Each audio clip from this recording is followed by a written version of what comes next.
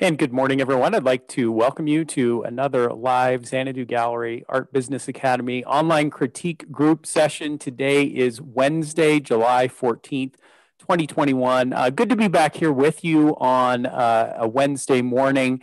And I do want to jump right into the session and introduce our featured artist. I've got Chris Forrest joining us for this session. And Chris, if I can have you go ahead and unmute yourself, we'll introduce you to the group here.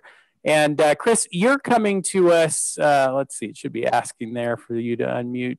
Tell us where you're coming from, where your studio is located, and then give us a little bit of background. Okay, I am currently in Brigantine, New Jersey, which is a coastal community in New Jersey. I was always the kid that was supposed to go to art school and then decided at the last minute to study engineering instead. And I wanted a robust ROTC program. I served 10 years in the Army, to include Vietnam and Germany. Ended up with a master's degree in civil engineering and kept up the art. And then really the last half of my 10 years in the Army, got back into the art seriously in my spare time. Linked up with a gallery that was starting a original graphics program and learned etching and lithography. And I did multi-plate, like 20 color lithography full time for 10 years. The distributor went out of business and I decided I needed a career where I could support a family with some sort of consistency. So basically I was in business for 30 years. Tried to keep up with the art study. And really late 2019, early 2020, began painting again, switched from being a full-time or from a wildlife artist to kind of coastal with wildlife added to it. And trying to work on values, not using patterns, kind of developing a body of work. At the same time, I kind of wanted to test myself and where I was with some of the national juried art shows. And that's kind of been a fun thing. Lots and lots of declines, but a couple of hits to, keep it interesting. And my guess is any of you that have tried for some of these shows and looked at who gets in, there's that 20% that you can't figure out what the judges were thinking. So when I get in, I figure there's about 500 people out there that are going, how did he make it? So, part of it is just, throw a dart against the wall and sometimes you get in. Well, that's a good segue, I think, for us to hop over and look at your work. And you mentioned a little bit about your, your subject matter and your style. So talk to us a little bit, about these pieces and where the inspiration and interest is coming from in your subject matter. I've always kind of been drawn to kind of like rough wood and things like that. And I try to spend about one day a week in some, either along the coast, referencing clouds, the water, the marsh, or wildlife. And back in the day, I spent like 3 hours in an eagle flight cage and had those kinds of experiences. One that if anybody decides to duplicate that, make sure you are not standing underneath where the eagles fly. Or you're wearing the hard way. or wearing a disposable hat. This particular egret landed on a branch and it was like, typically they can be territorial. So it's my stump. And so are you, as you're getting this subject matter, you mentioned you are, out in nature. Are you, photographing your subject matter and then taking that back to the studio, doing reference sketches? What's your process for capturing the imagery? Okay, I have joined these different art societies this year. And I think every one of these societies has kind of their own culture. And my first and basic society is the Society of Animal Artists. And if I look up different animal artists, one is featured at a pool with a tiger, but half the time they've either got binoculars or a camera and there's some kind of critter in the background. I guess it's possible, but your mainstream wildlife artist does not do a plein air painting of a tiger. Right.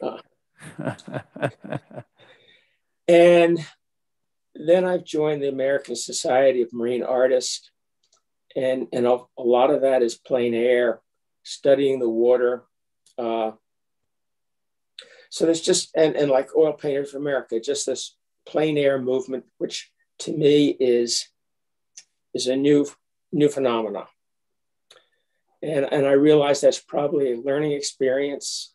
And I have my little easel ready to go, and probably this fall we'll break it out and actually try some of the plein air. I just really enjoy the studio work and just nibbling away at a painting. I am probably, per square inch, one of the slowest painters around. And I just am enjoying myself with the process. And what about your experience? You've mentioned that you've entered some shows and events. What about other experience with showing either in galleries or at art festivals? And kind of talk a little bit about maybe your sales experience with the work. Well, in 2020, or maybe it was 2021, I had one genuine sale to my best buddy from Vietnam, who was also in my wedding. So he commissioned a piece. My sales have been absolutely zero. Now, back in the day, when I was full-time, there were distributors that handled my work. I know that my etchings and lithographs were one time being carried by, I had a count of about 100 galleries. Hold on here. There we go. And I had a number of shows in gallery, one-man shows. And then I guess now I'm just trying to raise my profile, get a body of work together. I have now approached 2 galleries. One said that my work was traditional and they're contemporary. The other gallery, when I followed up about 2 weeks later, said, gee, if we didn't contact you, we're not interested. So that's where the galleries are today. 2 down, several to go. Well, yeah, and I think we're going to, from the comments, I know we're going to want to talk about that. But I think we've got a couple more images here, and then I want to just briefly look at presentation. Then I would love to get some feedback from those of you here in the panel about your impressions on the work. But Chris, talk to us about presentation. We're seeing a framed piece here. Would this be fairly typical of how you're approaching the presentation of the work, or what's kind of the range in terms of presentation? I would say that's probably the standard, though since then I'm really happy with my framer. I have discovered another molding, or a linen lining and molding that he has that I've gone to, and that's probably about 40% more expensive. But that piece right there was juried into the Copley Society National Show and is currently hanging in Boston. Congratulations on that. Excellent. Well, good. Well, So let me go ahead, if I can, and pull some panelists in and get your reaction to the work that you've seen here. I know some of you have been on Chris's website as well. How does the work strike you, and what feedback would you give to Chris? And if you want to hop in, you can throw your hand up in front of the camera or click on the hand icon and I can bring you in. Let me start with Ellen Hart, if you can hop in. Hi. Morning. I did. Hi. Your work is beautiful, by the way. I really like it. I enjoy paintings that transport me to another place, and yours do that. I love the ocean, which sometimes people wouldn't understand it because I live in Mesa, Arizona, but I do love the ocean.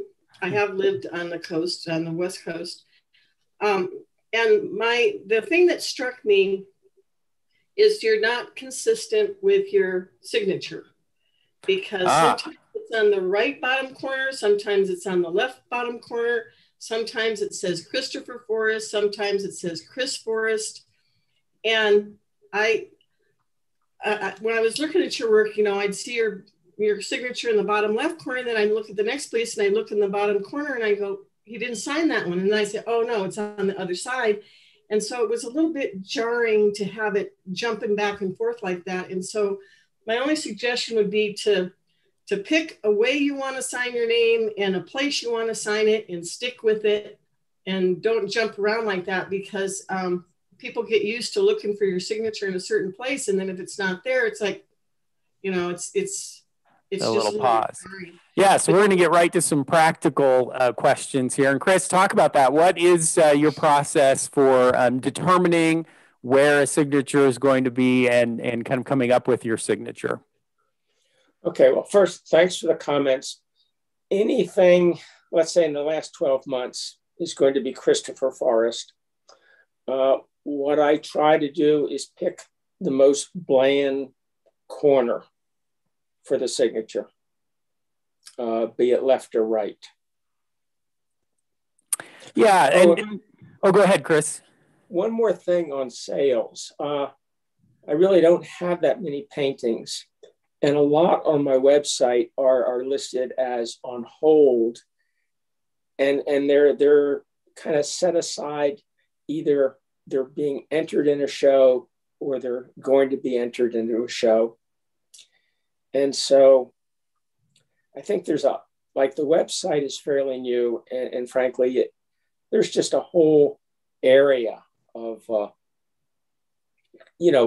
sales working that I haven't made any efforts or progress in. Yeah. So we're definitely going to come back to that and have some conversation on that. It's interesting. I don't know that we've really talked much about signing your work or signatures in these sessions previously, and it's a fair question. I think a lot of artists, the tradition is bottom right corner, right? That's where you're probably going to see 90% of signatures as you're looking. Although I am beginning to see some artists experiment with moving the signature. If it's unframed work, maybe they're moving it around the side. Some of my artists who are doing more contemporary work have moved the signature around to the back of the piece. And generally speaking, I would kind of echo what Ellen said, in that there is some power in having some consistency there, of just being reassuring to clientele. If they are expecting it in the lower right, why not give it to them there, unless there's a good, compelling reason to move it somewhere else. And I do think, and we're looking at a piece right now where I do think with this piece, with what you've got going on in the lower right corner and the level of detail, it would be a pretty good argument. I wouldn't want to interfere with the incredible work that's going on in that wood by signing over it. And so I do think that I'm going to kind of say you're both right. Ellen, you're right that we want to be consistent and kind of give people what they're expecting. But if there is ever an argument to be made that, well, on this particular piece, I want to emphasize a particular detail, then you can go ahead and move it. You just want to have a good and compelling reason to do that. And there really is something to be said, not only for the consistency, but also, in terms of kind of the production process of creating your work, and in an effort to kind of increase production and be efficient, the less time you have to spend thinking about or agonizing over certain decisions, the better. If you can just kind of come up with your standard set of answers to how I'm going to, the scale I work in, the supplier of the materials that I'm using, the framer, moldings that I'm using with frames, the more you can be consistent in all of that, the fewer the decisions you have to make, the more efficient you're going to be in producing more work. And it sounds like, Chris, especially with your work, where it is more laborious and time consuming, that anything you can do to gain some efficiency is going to be important. Let me go ahead. I guess anyone want to hop in with a comment or reflection on signatures or standardization of putting together your work? And if not, want to hop in with additional comments on Chris's art? I'm going to pause. Kate, let me go to you. Chris, this is great work. And I can't help but think that if you were to approach galleries on the East Coast, around Florida, Louisiana, Mississippi, even Texas, I think you would find a lot of galleries that would be very interested in your work. They're kind of like marine galleries. Because I've looked at, when I was searching for galleries for my list, I looked at ones in Maine and, it was this kind of subject matter. So I knew my work didn't fit. So don't give up. Just look and find the galleries that are best suited for your work. Yeah, I think, Chris, I would echo that sentiment. I received several comments submitted by email about this, that, as we look at your work and we see the incredible quality of the work, and clearly, I think, a lot of times we're talking about consistency. I don't think there's any question here about the consistency of subject matter and style, and the quality of the work that you're producing. In other words, you've got what I would consider to be kind of the key ingredients to having a body of artwork that is ready to be presented to galleries. And that would find a pretty ready acceptance. You've mentioned that you've submitted to 2, and I think all it would take is boosting the number of galleries that you're submitting to find some galleries that would be very excited and interested in showing and selling your work. And then as a consequence of that, I think you would also find that there's a ready audience out there that would be interested in purchasing. And so I guess maybe what it sounds like to me, Chris, and you can correct me if I'm wrong here, it sounds like maybe the element that's a little bit of a challenge is inventory, that you've got a lot of work that is committed to show submissions and that kind of thing, and that doesn't leave a large body of work to have in the portfolio and ready to present to galleries. Exactly. Well, first, thanks, Kate, for her comments. But yes, right now my focus has been building a resume and trying to get something going there, doing some advertising in, I guess, American Art Collector and Fine Art Connoisseur, whatever the magazines are, 2 of them. And I am trying to work on a list of galleries that I wanted to submit to. I just kind of stuck my toe in the water just to kind of get an initial reaction. This area is not gallery heavy, to be sure. When somebody thinks art center, they don't think the Scottsdale version of New Jersey. Yeah, right. Yeah. Yeah, So certainly you may need to reach further afield. And I want to let's explore what you just said about building a resume. I think it's an interesting point. Let me hop us back over to see each other here.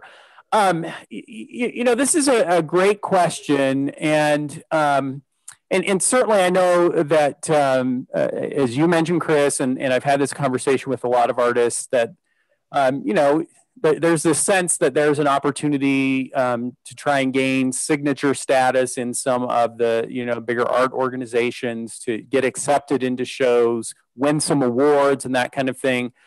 And certainly there can be some value in that, and especially when you're doing a specialized subject matter.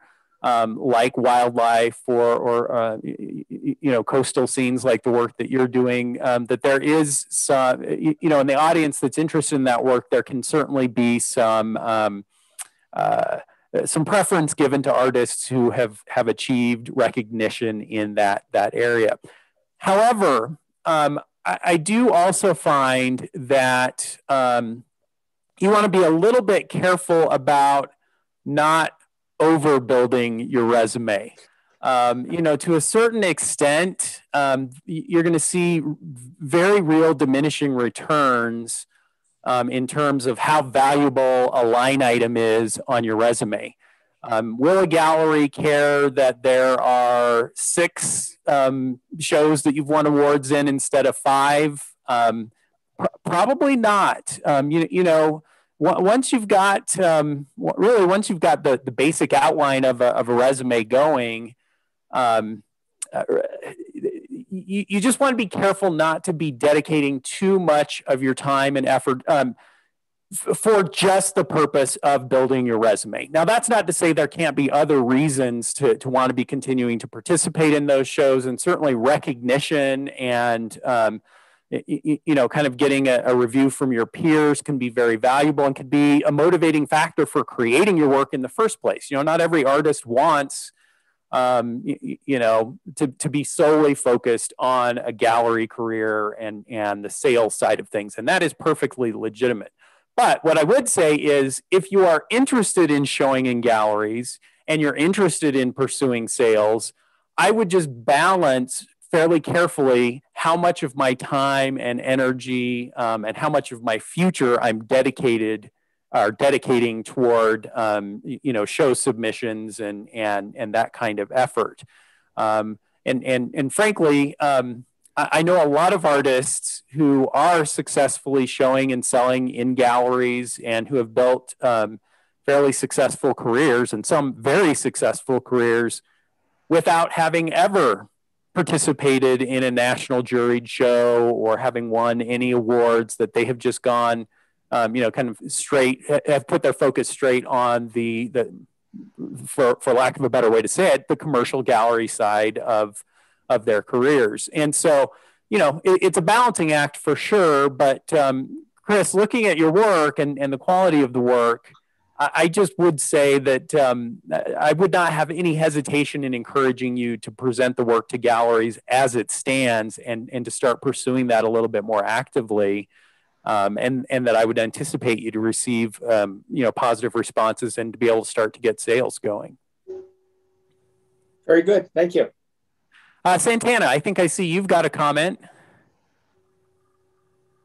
Yeah, I did put it in the chat, but Chris, your work's amazing. It's really shows so much skill and so much mastery of the medium. And it really captures beautiful moments in nature and time. I mean, the waves and the water, wow.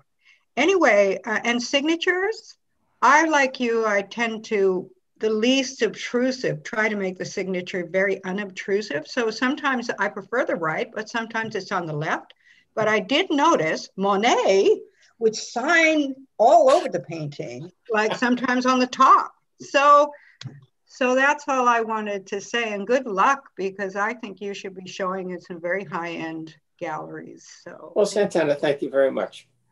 Yes, yeah, and I think that echoing that, I think it's important that when we're talking about things like signature and again framing, those kind of things, that we're talking in terms of maybe not even best practices, but better practices, but not rules. There are, when it comes to these kind of things, I wouldn't think of them as commandments or do or die kind of things, but rather just, again, working towards standardization. Chris, let's talk about pricing. And I think this is another important area for us to focus on with your work. Talk to us a little bit about your approach to valuing the work and how you've arrived at the price points that you're showing on the work. My gut feeling is they should be priced a little higher. I'm probably at about $7 or $8 an hour. Yes, that's what I was going to say, is that if we look at the per square inch, maybe we start to feel like, okay, yeah, maybe that's okay. But if we think about the time and the detail that's going into this, there are workers at fast food restaurants that are probably generating more revenue per hour, and so that definitely needs to be a consideration. But even beyond that, one would anticipate that in a gallery showing work at this kind of level with this kind of detail, that these price points would probably put you, certainly at the lower end of the spectrum of the values of competing artists. And that's not a position you necessarily want to be occupying. So I think we're going to encourage an exploration of boosting those prices a little bit too, as you have the opportunity to show the work to galleries. Yeah, that's a tough one, because when I guess we've talked before, I've communicated, I spent a lot of time tracking different artists and galleries, and just am fascinated. And I just find so much amazing work out there at what to me seems like reasonable prices, from artists that are well-established websites that are, had really put the time in to market their work. And in a lot of respects right now, I'm an old guy, but I'm the new kid at this. So but remember, Chris, no one knows that except you and I. When the work starts to get out there and people are encountering it in a gallery, they don't know how long you've been doing it. And looking at your work, they would suspect you've been doing it for your whole life, and that you're very successful with it. And that's the impression that we want to build upon with the value of your work. And to be clear, I don't think you're radically out of line necessarily with pricing, but I definitely feel like as you get the work out there and start to get exposure and sales, and especially as you start getting sales in galleries, where those galleries are going to want replacement pieces very quickly, it would be easy to envision that the demand for the work could outpace your ability to supply it if the pricing isn't aligned with the market. And so we just want to pay attention to that as you start getting the work out there. And I'm not necessarily saying that you need to raise prices before you start submitting a portfolio to galleries, but just that you've definitely got room to move those values up. Thank you. Anyone else want to hop in with a comment on pricing or value or questions there? Yes, Bill, let me get you in. Should be asking you to unmute there. There we go. Gotcha. Okay. Two things I've noticed. One is you seem to downplay your background in printmaking. And I know that there was some comments on the board that your paintings had some printmaking ideas in it. I don't see that as bad at all. And I don't see how it seems to me that your whole life as an artist, and a printmaker is an artist, needs to be looked at as art. And that going from printmaking to painting to oils is a good progression. And from this ought to allow you to be able to go back and do some prints of your oils. So I'll just throw that out. And so it may be another thing if you can explore something along like that. The other question that I know when I first looked at I liked your work, and I'm interested in coastal art because I do some coastal art myself. But you live in a place that has basically you have to go somewhere else to sell your art, and I think that's a real issue. I know for myself that's a real issue. Is how do I, in a place that doesn't have any background in art, find a place to sell my art? And I see that as a real struggle for you. And I understand. And I'm sort of curious, and that was one of the things I was interested in, is how do you go about getting out so that you can do that? Yeah, great comments and question, Bill. And Chris, respond to that first point about, and I agree, it kind of seems like you almost are thinking of your career in kind of separate phases, where there was the lithography and printmaking phase of your life that was maybe more commercial, and then you've shifted to painting and fine art. Do you view those as completely disparate, separate careers, or how do you kind of think about your background? A couple of thoughts there. First, Bill, thank you for your comments. As far as returning to printmaking again, let me just do kind of a background on some of the etching experience. I was given a small book on etching, read it, and immediately dove in. Told my wife I would need the kitchen for about 10 minutes. I had to heat the copper plate, clean the plate, apply the ground, and then burn a taper and smoke the plate. About 10 minutes kind of grew into more like about 4 hours. We had a smoky kitchen. We had this discussion on etching.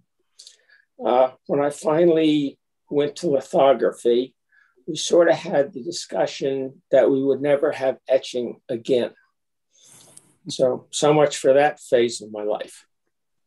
The lithography was promoted by a distributor. So I probably have about 100 editions. You can look up like Chris Forrest art, and there's a place called Row Gallery that has a bunch of what's floating around in the marketplace. They were Mylar lithographs. The overhead on them was tremendous. Great fun at the time, but quite frankly, I don't think the world needs another Chris Forrest original lithograph. So, but I think I kind of echoing what Bill's saying though, and this jumped out to me as I was looking at your work yesterday and kind of thinking about that too, is that it is not uncommon, for artwork of that subject matter, and especially artwork that is that detailed and time intensive, to see the originals up for sale, but then also perhaps see some giclée prints alongside them that offer you an opportunity to multiply your production. And offer buyers an opportunity, across a range of price points to have different offerings available to them. And so that certainly could be a consideration down the line, some other form of reproduction, without you having to return to the process of lithography or etching to that kind of thing. Kind of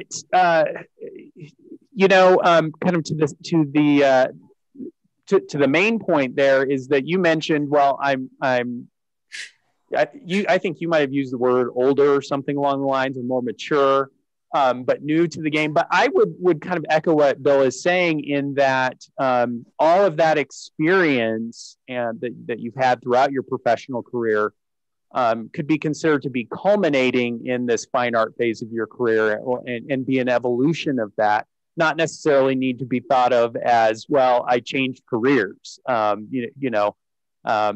I'm doing something completely different. And in other words, in terms of resume, you should come across as a very experienced artist with a lot of background of having sold work that you've created, and again, that's now culminating in a career of creating your finest art that you could be creating.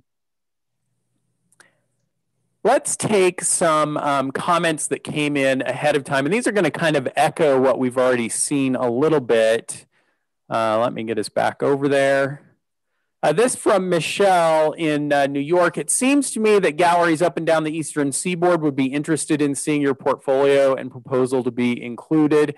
And I think this kind of speaks to that second point that Bill was making. Okay, what if I don't have galleries in my immediate vicinity that I can access? And, I think this is true of, unless you're living in maybe either a large metropolitan area or you're living in an area that invites travelers. A lot of us are in areas that maybe don't have a well-established art market, or maybe there are a few galleries, but not a strong art market. And my encouragement to you, if you're in that situation, Chris, certainly in your case, is to reach out, with the ability that we have to ship artwork and to communicate electronically and submit portfolios over email. There just shouldn't be any reason that you couldn't access the markets that are most appropriate for your work.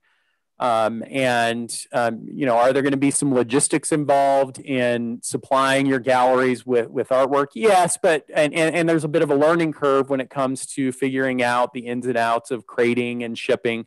But those are all issues that can be worked through and overcome. And certainly many of the artists that I'm representing in my gallery, I had an artist in the gallery here in Pine Top this last week who is from Iowa, quite remote from us, but is able to get work to us and visit us from time to time. I work with artists who are in remote New Mexico, and those issues can all be overcome.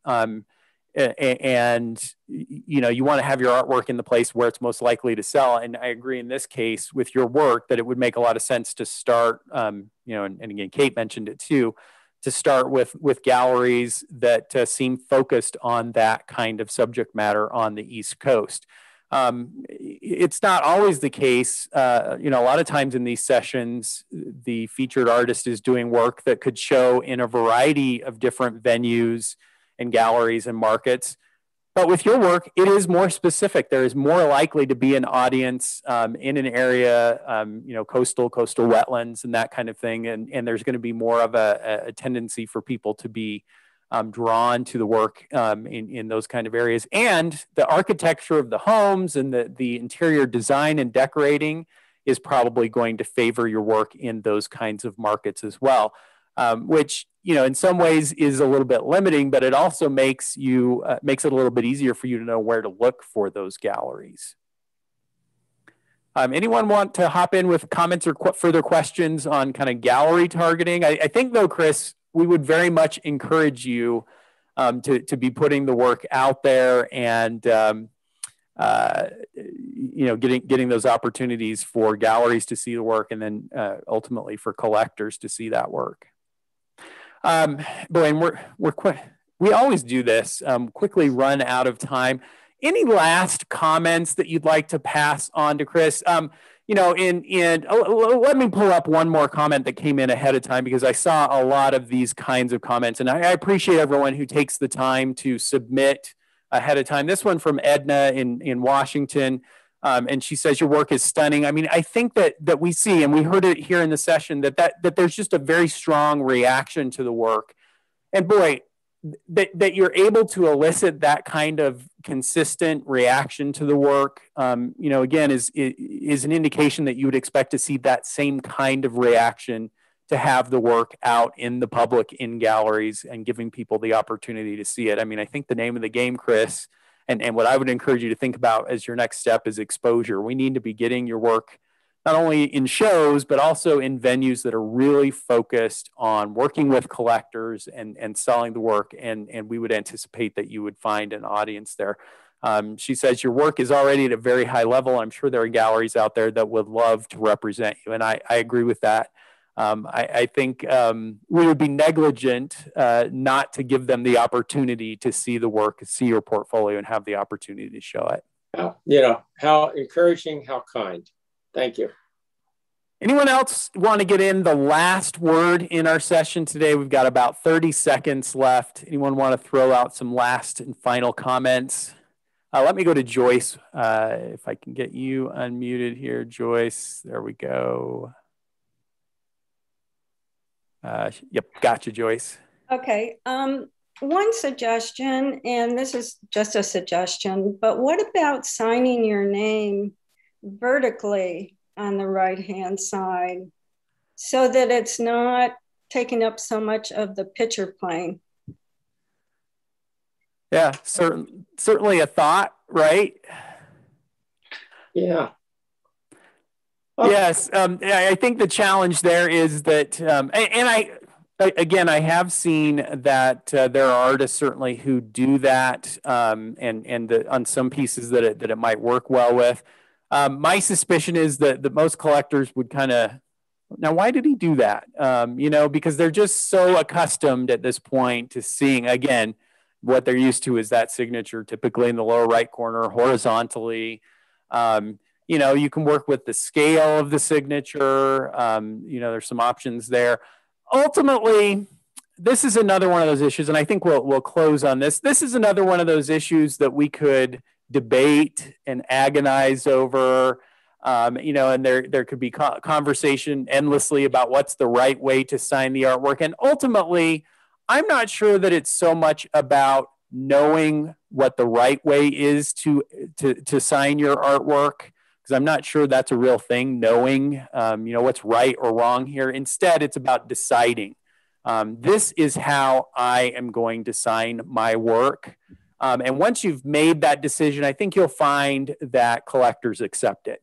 That especially if you're consistent about it, it's not that, oh, why did he sign it this way? It's, oh, this is how Chris signs his work.